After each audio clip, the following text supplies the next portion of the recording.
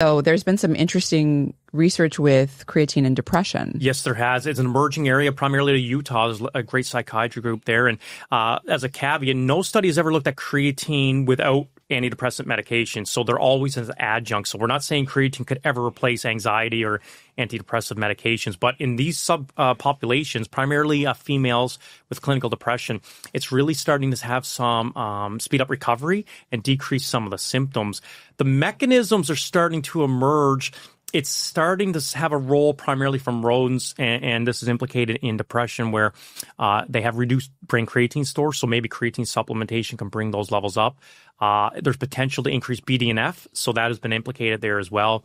And there's another thing called neurofilament or light chain. It's an indication of neuronal damage, and 1 gram of creatine in your diet has been shown to reduce that.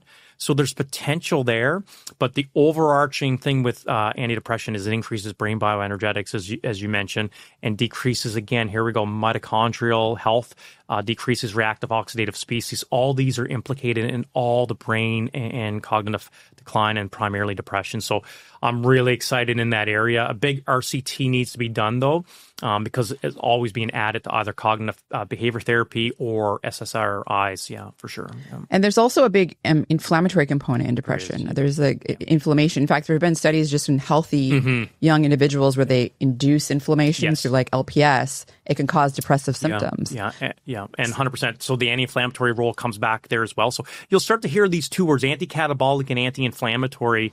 People think of Advil or Tylenol from an anti-inflammatory, but creatine seems to work very similar in the COX inhibitors as well, and but it seems to decrease cytokines. So it could be something there to consider. Yeah. Well, what's interesting is, activated lymphocytes, T cells, consume just enormous amounts of energy, right. And to basically become active and fight off pathogens. Right. And so I'm wondering if creatine is taken up by, these immune cells and it maybe helps in some way. I mean, you're saying it reduces cytokines. I mean, a lot of these T cells are, producing cytokines to fight off things, but who knows if they have that energetic boost. Yes. How that could affect, just I would say like the broader, like not having this huge kind of war going on, right? Yeah, there's been some cellular data around the immune system cells, around creatine, specifically around T cells or macrophages. That's where the anti-cancer idea came in from creatine, specifically like regarding lymphoma, leukemia. So that's more in vitro